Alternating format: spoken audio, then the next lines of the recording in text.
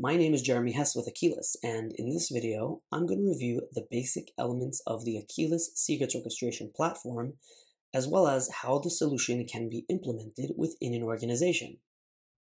The topics we will cover include authentication, role-based access control, the Akeyless Gateway, and integrations, all meant to allow you to interact with the secrets stored in Akeyless.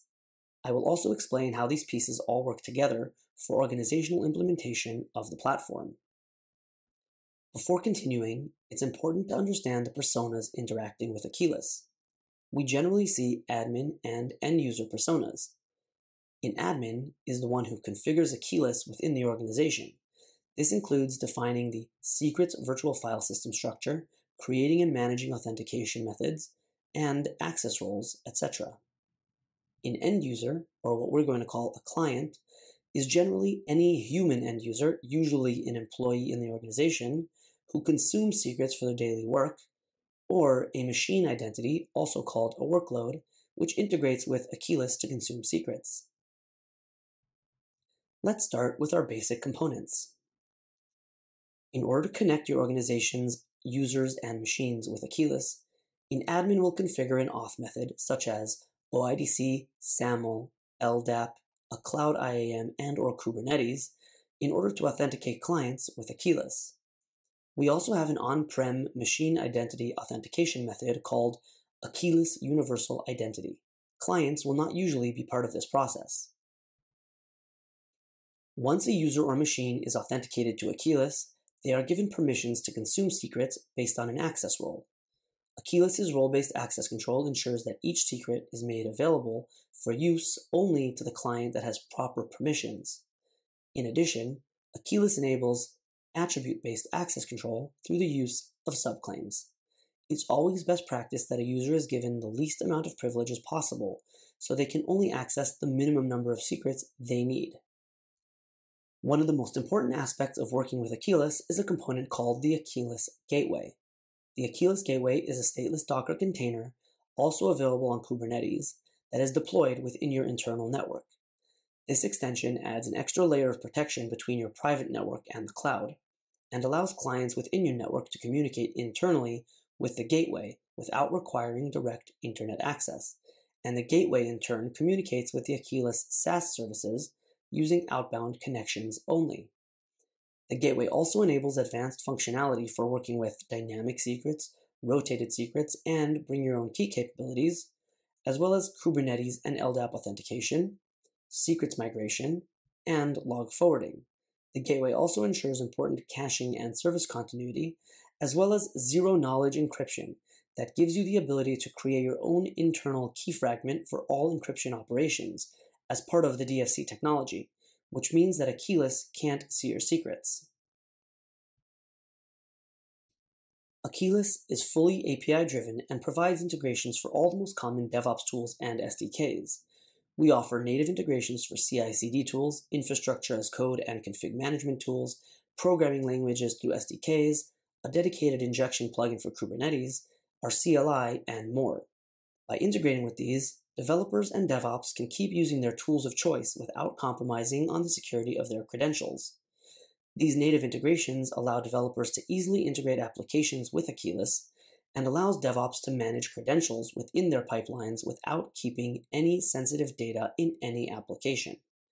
This includes the ability to import secrets from other vaults and applications.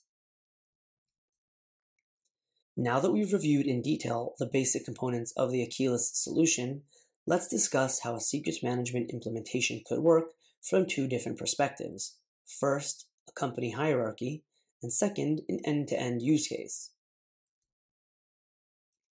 To understand how authentication and access roles work in a practical way, let's take a look at an example company, RSO Global, that uses Okta as an identity and access management tool with a basic organizational structure as follows.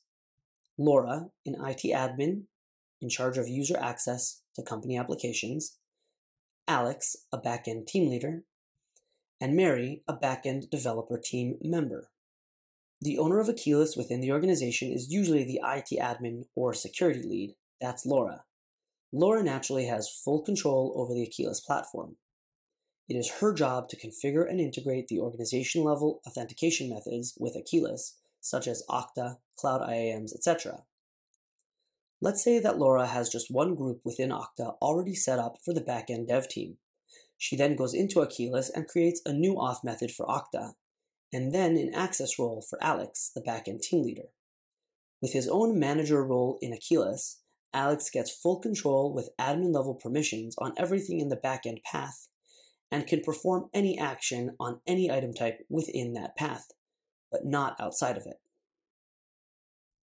He will then create another access role for his team that gives specific permissions to each team member, including Mary. For example, the backend team might be given access to read and list only secrets in order to consume them, but they would not be able to create, delete, or update them. We now have 3 different levels of permissions with least privilege, and you can see how the hierarchy of access in Akeyless works within an organization. Now let's take a look at how an end-to-end use case demonstrates the ideas of authorization and access we just discussed. Let's take the example of a database that needs to be updated. Mary will need to log in to MySQL to do some work updating and adding data.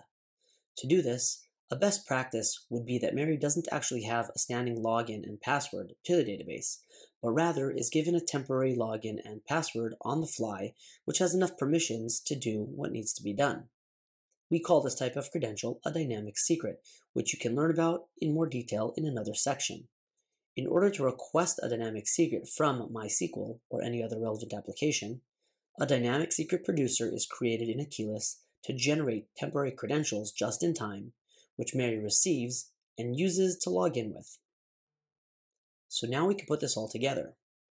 Laura integrates Okta with Akeyless for the organization's human users and creates the relevant access role for Alex with admin permissions within his path. Laura also configures the Akeyless gateway within the company's environment. Alex then creates an access role for his team. He also creates and configures the MySQL dynamic secret producer.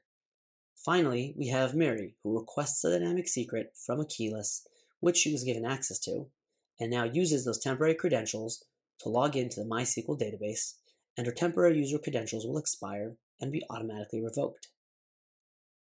So that's a short technical overview of the Akeyless Secrets Orchestration Platform from the view of an organizational implementation, and one of many use cases of our secrets management solution.